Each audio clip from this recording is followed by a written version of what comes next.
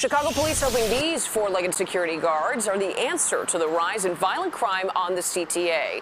In particular, high-profile attacks on the Red Line. CBS 2's Megan Hickey at the 95th Street station as K-9 security teams begin their patrols.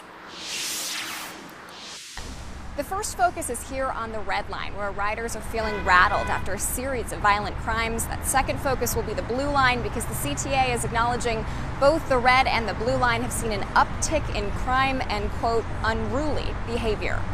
Literal watchdogs took to the 95th Street station on Friday, and they came with a hefty price tag, but one that many riders say was necessary.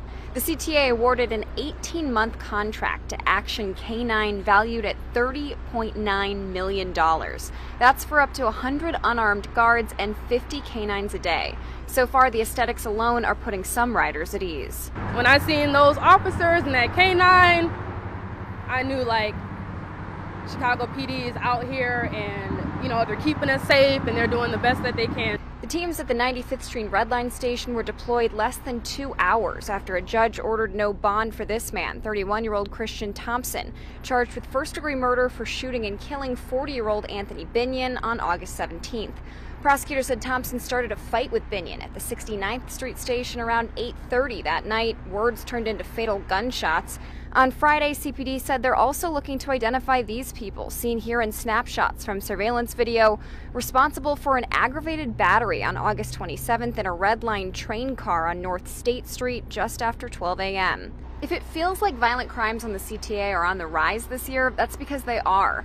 At this point last year, there were 465 violent crimes reported on the L, compared to nearly 600 during the same period this year. Back at 95th Street, Red Line riders like this woman, who takes the L back from work late at night, tells me she remembers K-9 units on the L in the past and doesn't know why they left. When they were out, it wasn't no trouble.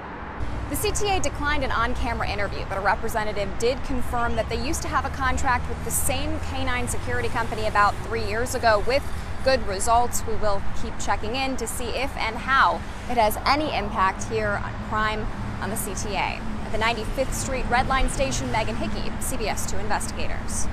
Thank you, Megan.